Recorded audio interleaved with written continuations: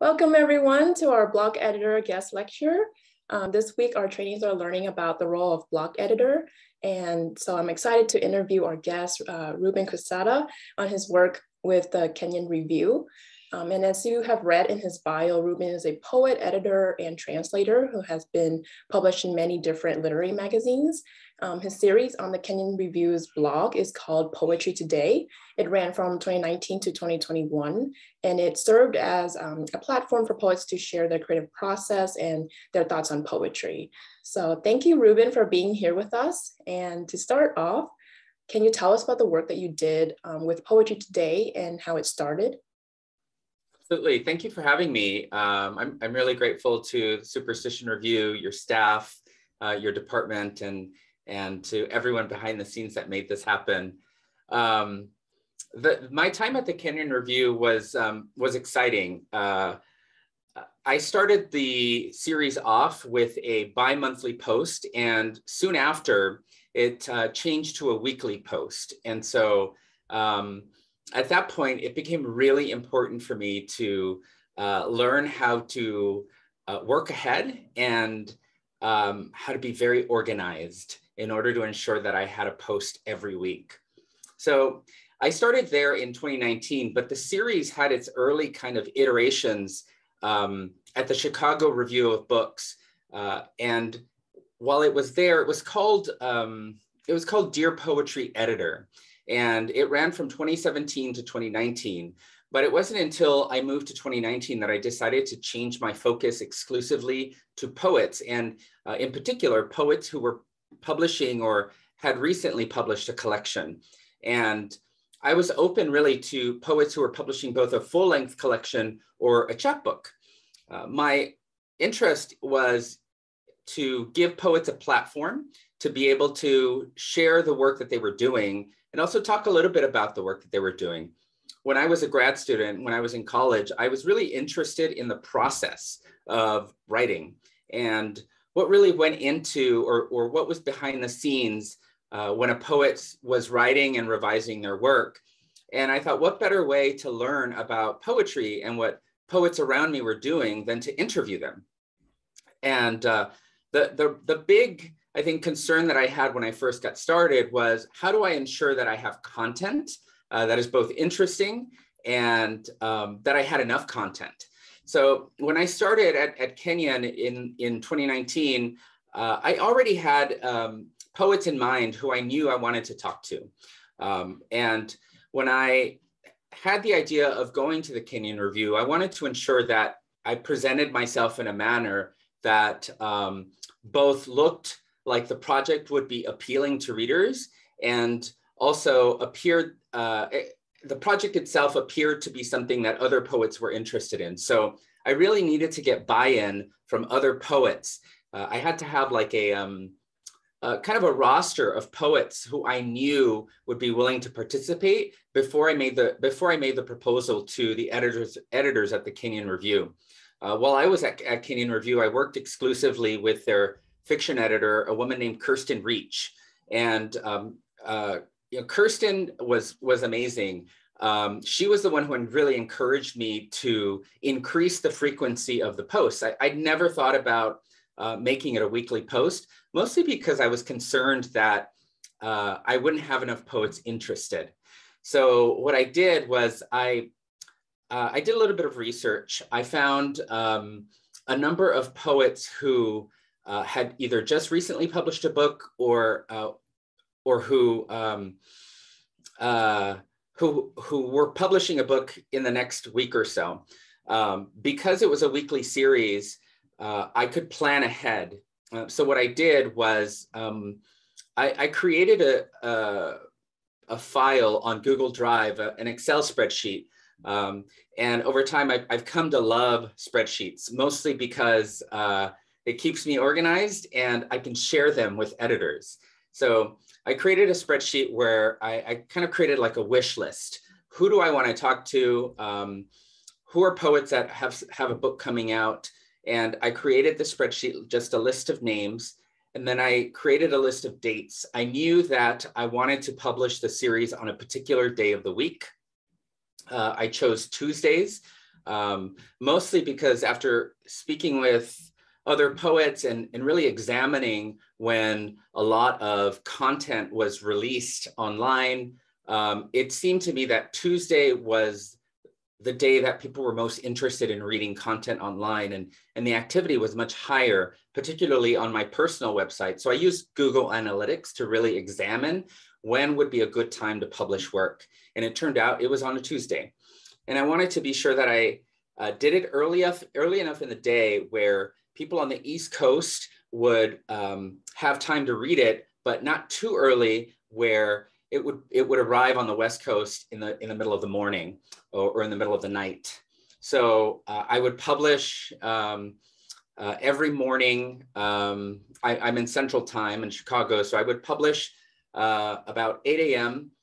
My time, and I knew that if I was able to schedule enough content that I wouldn't put myself into a position where if I didn't receive the questions and answers back from a particular writer, that I wouldn't be in a jam, that I would still have content. So thinking ahead really helped. So, the tools that I really needed were the spreadsheet. I needed that wish list, and then I needed to know how to contact these writers. So over the years, really just from paying attention to what people are doing online, or just speaking to other writers and friends, who they're reading, I got to meet other writers and I got to interact with them online. So that really kind of opened a door for me to be able to contact writers. And I've always navigated the literary spaces with the idea in mind that we should treat people the way we want to be treated, and people in the community are, there are people we're all kind of in it for the same reason. We really want to ensure the longevity of literature. We want to be the ones writing the literature. We want people reading us, and so I like to believe that people typically welcome attention to the work that they're doing, whether you can compensate them or not. So in many ways, you can say that it's free publicity. With that in mind, I started contacting the people on my wish list. And when I did that, I wanted to make sure that I was very clear about what I wanted from them and what was in it for them. So I created a series of questions that I was very interested in about poetry. I wanted to give poets a chance to reflect. And one of the questions that I asked right away was, what would you tell yourself as a young poet now looking back? And I used that as a way to introduce each poet during each installment. And I called that my introduction. So, and there were a number of other questions that focused on maybe the recent collection, or if there was a poet that they were currently reading or were inspired by. I also wanted to know that. And I asked a question that was related to poets who were no longer around, mostly because I'm also interested in the history of poetry. And I want to know about what poets people are reading that are no longer with us, poets from the past. I think the past is just as important as the present. And we wouldn't be where we are without the poets who came before us. And I wanted to know what other poets had read before. So I came up with this kind of a standard questionnaire, and I figured that would be the most efficient way to solicit answers from other poets without it becoming too overwhelming for me. And I say that mostly because I sometimes tend to, I'm really curious. And so I tend to take on a lot of projects because I'm really excited about the work that other people are doing. So in order to juggle not only my own writing, but explore my interests in the literary arts, I knew I had to find a way to make the process streamlined and not feel too overwhelmed by this whole process. So I came up with a standard questionnaire, and after a while, that questionnaire became, I kind of polished it over time. And so I had a series of 4 to 5 questions that I asked everyone. And it became really interesting to examine the responses from poets from around the world and just learn how distinctive each poet's experience had been. And only a few times during the process, during the 2 years at Kenyon, did I change the questions. And the only reason that would happen was there sometimes were questions about the responses that poets wanted to offer. So poets wanted to explore certain areas, and I tried to create open-ended questions or open-ended enough where they could explore any ideas that they wanted to explore, especially because the whole point was for them to share about their recent publication and to really speak about themselves, right? So the series wasn't necessarily about me. And another way that I ensured that that would happen was typically when you see an interview published online, you'll see either a full name or the initials of the people making the exchange. And in this series, if you go back, I am not present in any of those responses. I might have the byline on the blog page, but I tried to really avoid inserting myself into the responses that I received. And I made sure I was clear about that from the beginning with the poets that I solicited, because I wanted their responses to appear as if they were simply reflecting upon a particular idea or a particular question. And so sometimes I would have to edit the answers so that their responses appeared as if they were responding simply to the heading for their answers. So if you go back, you'll see there are different headers to each of their responses. And so there was some editing that had to happen on occasion, but for the most part, people were pretty understanding. So I'm not sure I understand. Oh boy, that was my watch. So the series really kind of flourished over time, and over time people started reading the series, and it allowed me to have more access to other writers. I think because of the fact that it was online, I had many more readers, and I really wanted as many people to be able to read and have access to this series. And so it seemed natural to put it on a website, on a blog that was fully accessible or free to readers. And so over time, I really just became really organized about the questions that I wanted to ask readers.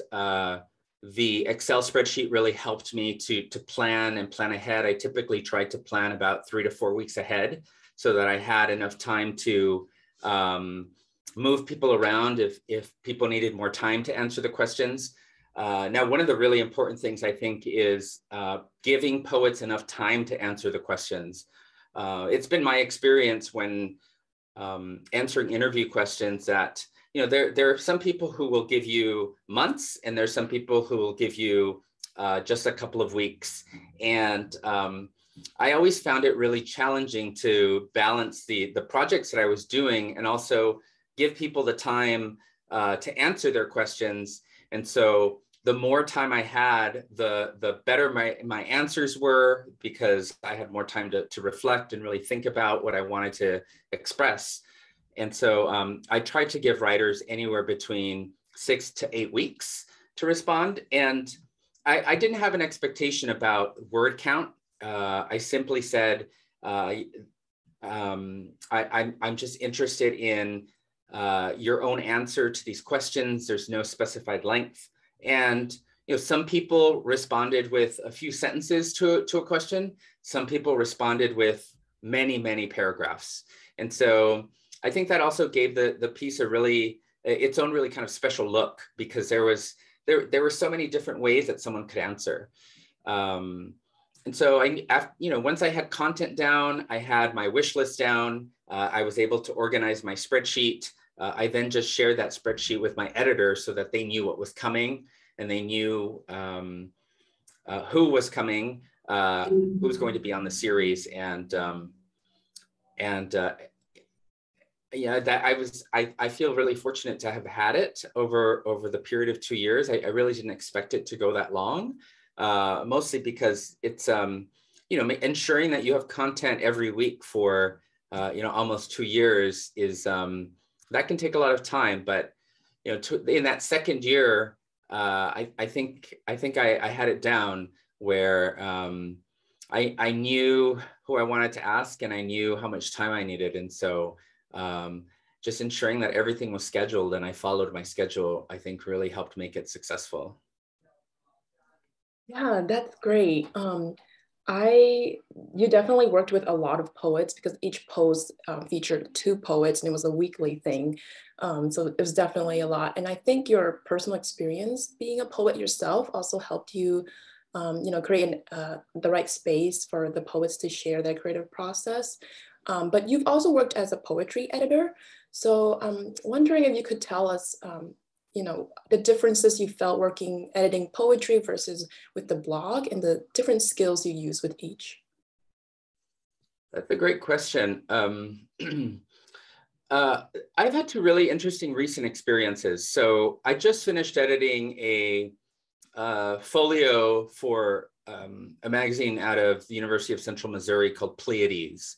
And so the Pleiades folio is focused on Latinx LGBTQ+IA writers. And that was a proposal that I made to a couple of editors. And again, I was interested in learning from and reading a particular type of writer. And so this folio was that type of writer that I really wanted to feature and draw more attention to. And that will be a print issue. It'll be out later this spring. What was different about that versus the blog is this is going to be a print issue, and I wanted to open the opportunity up to as many writers as I could, mostly because it was such a niche community. I was concerned that I may not know enough people, enough poets who fit into that community. And it's difficult to tell sometimes who might fit into what community and what intersections they bring. So I created a Google form to open it up to a general submitter. And I had the magazine help me promote that submission process. And so I was much more hands-on with that issue. And what I mean is that I had a limited amount of space. So Pleiades gave me something like 40 to 50 pages that I could use from the print journal. And so I had to be really mindful of how much space I had, how many pages a poem would occupy. And so that meant that sometimes I found a poem that I really loved, but it was perhaps too long. And I knew that out of my own personal experience of writing, I knew that there was a way to make this poem fit into the space that I was given. And so it was at that point that I created a Google Doc. I love this kind of form of technology that can be shared with others.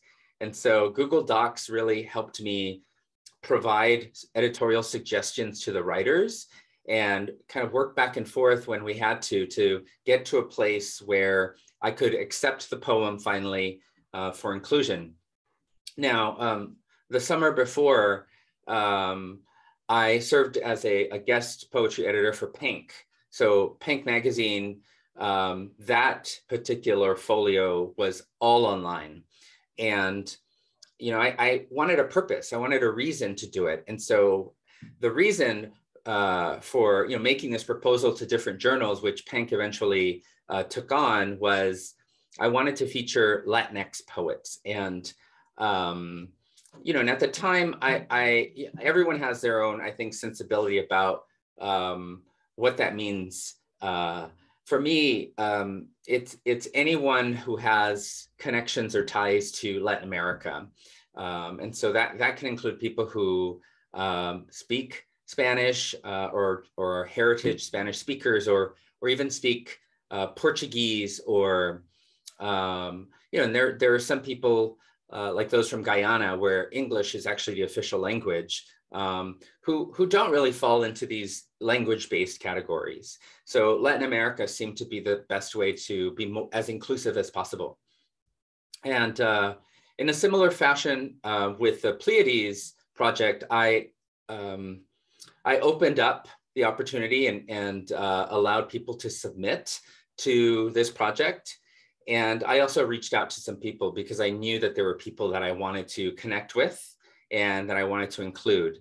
As a Latinx person, I knew many Latinx poets. And so that background really helped me to produce this folio.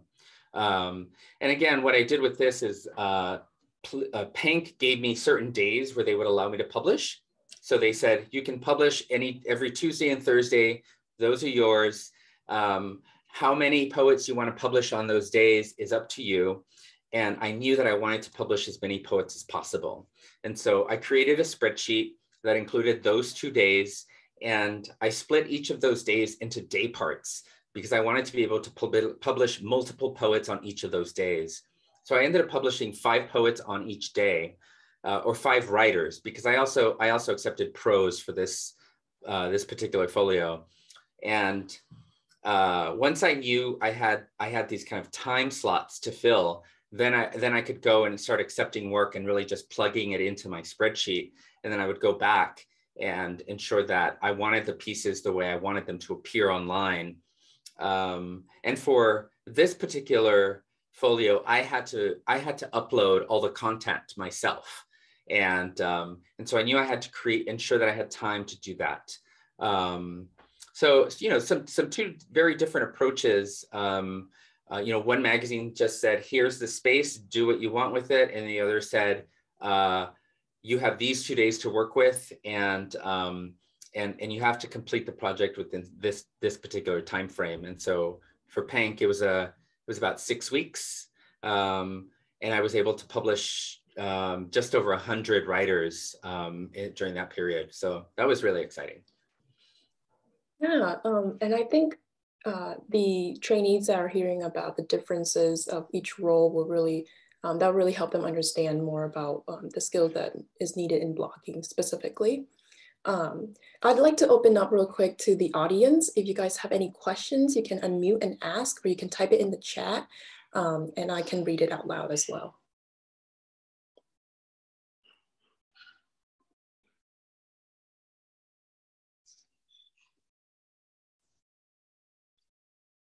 Anyone have a question? Oh, okay. Terry says, what moves did you make to increase traffic to the blog? That's a great question. So, you know, there's been a recent, at least I've observed a recent uptick in people on social media in particular, which is really a good resource for any kind of online publication. People have been really interested in celebrating others. I've over time, you know, I've come to believe that there is a reader for every writer, and it's just a matter of that reader finding you. And that really not only, I think that's very real. I think that there are enough people in the world to have their own particular interests that there very well might be a reader for every writer. And so how do, you know, the question that I asked myself was, how do I get as many eyes on this project as possible? And sometimes that meant asking friends. if they would share something, or one model that I learned early on when I was in college and really doing a lot of research about the online presence of literary magazines. This was about a decade or so ago. Is that social media is like being on a highway. People will stop if there's an accident, right? They want to see that crash. They're just morbid curiosity, or just curiosity about what's all the attention about. And so I had to find a way to make a splash, or to create interest, either leading up to the publication or once the publication was out. And so for me, that meant that I would include as many people as possible, because if you have more people who are part of the project, then they'll want people they know to come and read the work. And so that really helped to increase traffic. I tried to find ways to put myself in a position where I could talk about these kind of projects, similar to this opportunity that I'm in right now. So if you can find a way to draw attention to yourself by something related to the literary arts, then it gives you an opportunity to talk about the work that you're doing. And then just really following up with the poets and the writers that you're going to publish and that you have published, and giving them an opportunity and letting them know, hey, you were part of this project. It's still ongoing. This is what's happening. And if you have anyone that you think would be interested in participating, let them know about it. I'd love to hear about it. And often I would get emails from people I'd published saying, oh, this person has something out, you should consider contacting them. So then my network grew and my readership grew in that way.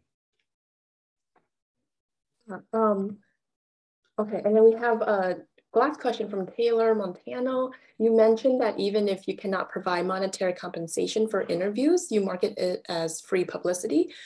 Do you tend to get more traction one way or the other?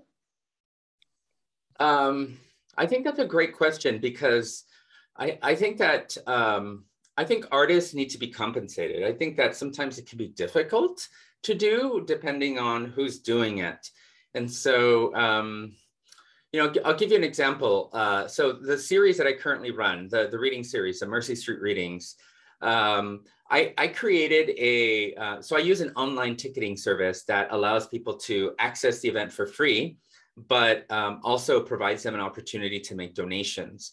And so those donations really support payment for the writer or the artist, and it also covers all the other administrative expenses, like a sign language interpreter and at the time closed captioning, before Zoom integrated it into their kind of basic package. But it really depends on the poet and how much the poet really believes in the project that they're involved in. There were poets who were very active online and shared the work and celebrated the work. And then there were poets who weren't as involved. And, for whatever reason, someone might choose to get more involved, for one project over another. But I wouldn't say that the compensation really made much of a difference. I don't think it made much of a difference, though. I always try to create opportunity for that. And because it wasn't my magazine, Kenyon Review wasn't something that I had control over necessarily, I was just a contributor. I made that very clear during my ask, during my solicitation is, this is something I'm doing for the Kenyon Review. These are poets who are already involved. I wish, if I could offer compensation, I could, but at the moment, I can't. I'm willing to share the work, and really, I just want to create an opportunity for you to be able to get more attention to the work that you're doing. So always, I think always refocusing the approach or the ask to center the person that you're asking, so that they know that this is not only good for them, but it's good for sales, and it's good for it's good for everybody. I think you just have to have that buy-in. Well, that's all the time we have for today. Thank you so much, interns and trainees, for coming and asking your questions. Thank you, Ruben, for your time.